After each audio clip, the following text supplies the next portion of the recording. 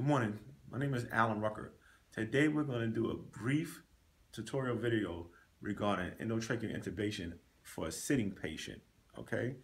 Just because a patient is sitting doesn't mean you can't intubate them. You do not have to lie flat.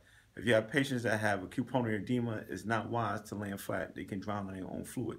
So it's best to intubate them sitting up. All right, so I'm just going to use basic equipment, Mac 4, Macintosh blade, basic handle, 7.5 endotracheal tube, and my BVM. So you can also ventilate patient while they're sitting. Just get proper mask seal. Let's say we were ventilating them. Right? Okay. So once we would pre-oxygenate them, and I will also have gave an anesthetic to the patient. Most likely I gave Versed to him. I will go in with the blade.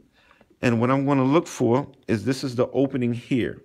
Okay, so you see the force, you see the cords here in the vocal folds. All right. I will place my endotracheal tube down. Okay. All right, so once I got it in, I'm going to pull out stylet. I will ventilate my patient. Okay, you see his chest moving a little bit.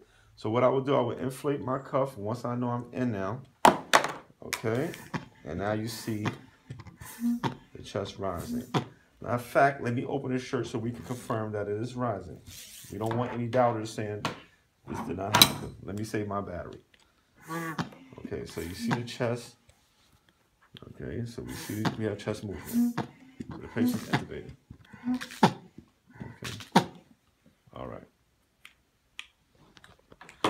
So if you want any contact information, turn to the board, www.ems-education.org.